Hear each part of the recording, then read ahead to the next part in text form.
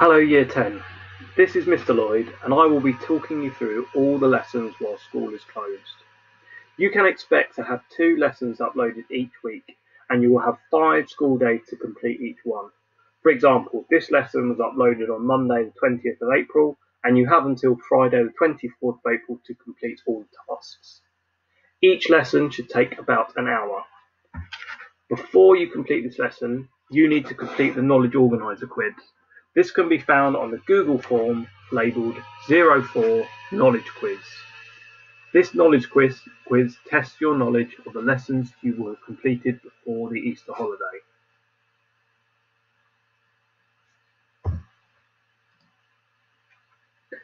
As school continues to be closed, all the lessons over the next few weeks will help you consolidate your knowledge of the Germany unit that we studied in Year 9. As you will be completing your GCSE exams next year, you will need to have this knowledge in order to do well in the assessments. Hopefully, much of this content will seem familiar, and by the end of the lockdown you will feel much more confident in your understanding of Germany. This lesson looks at the political revolts that happened against the Weimar Republic between 1919 and 1924.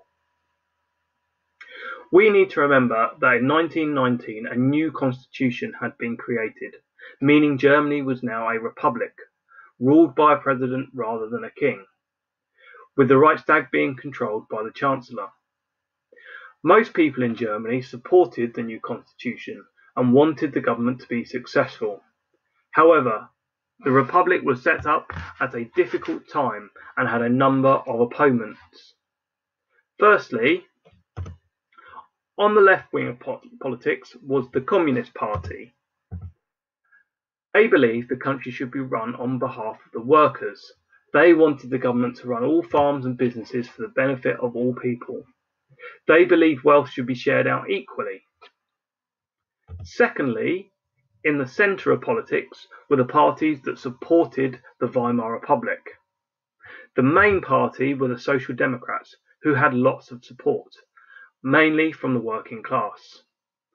They wanted to help the country to return to normal after the First World War. Finally, on the right wing of politics were the Nazi Party, who believed that Germany should have one strong leader. They wanted to ignore the Treaty of Versailles and build a strong army. There were also some army generals who served the Kaiser and did not like the new democratic system of government. Within these groups on the extreme left and right were people who wanted to overthrow the government by force if necessary. You are going to look at these attempts to overthrow the government by different groups. The first group to look at were the Spartacist League. They were a communist group led by Rosa Luxemburg and Karl Liebknecht. They did not trust the government and wanted a full-scale communist revolution, like the one that had happened in 1917. The second group you need to know are the Freikorps, led by Wolfgang Kapp. The Freikorps were retired soldiers who were extremely loyal to their leader Wolfgang Kapp. In 1920, the government decided to disband the Freikorps as it wanted to reduce the size of the army. The Berlin Freikorps refused to break up and they created a plan to seize control of the government and form a new government led by Wolfgang Kapp. The final group you need to be aware of are the Nazi Party and their attempt to seize control of the government in Munich.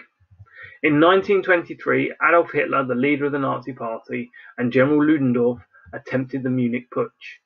They believed that democracy led to a weak government and thought there should be one political party with one leader. Their plan was to overthrow the government and put Hitler and Ludendorff in charge of the country. I have given you a general overview of the events and the people you are going to look at. Your first task is to read through the scans of the textbook I have attached and complete the table. This table will help you to structure and focus your reading, meaning you're able to gather more detail and understanding. In the boxes, you need to write down when the event occurred, explain what happened, explain the outcome, and whether you think it was a success or a failure.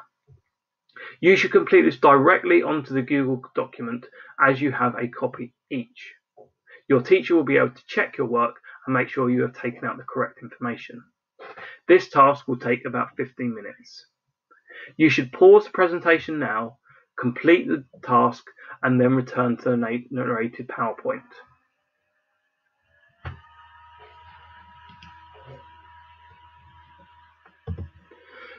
Now that you have read through the information on each of the different revolts, you need to show that you understand the impact these events had.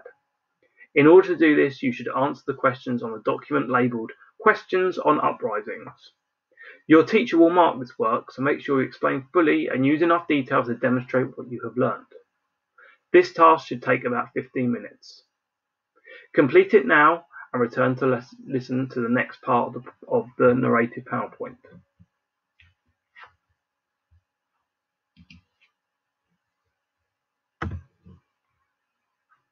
Okay, well done on completing that.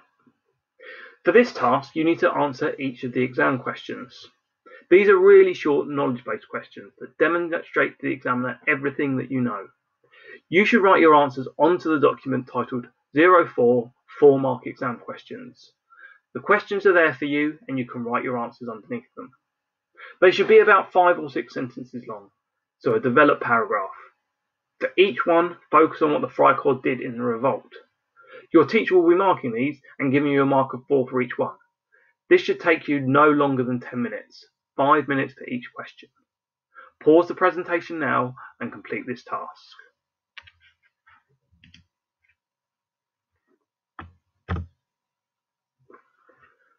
Well done.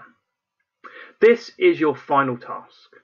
This is a longer exam question that requires you to write about 3 paragraphs. Use your knowledge from this lesson to write a fully developed answer. The Google Doc provides you with sentence starters and a clear structure to follow. Your teacher will be marking this and giving you feedback to improve your answer. Make sure you're using the sentence starters and for your explanation that you are using TAT. This means that, as a result, and therefore. This will ensure that you are fully explaining your points and gaining maximum marks from the exam question.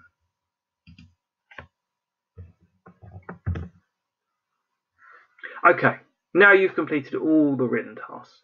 Just as one last check, complete the exit ticket quiz and you can check your knowledge and your understanding from this lesson. Good luck.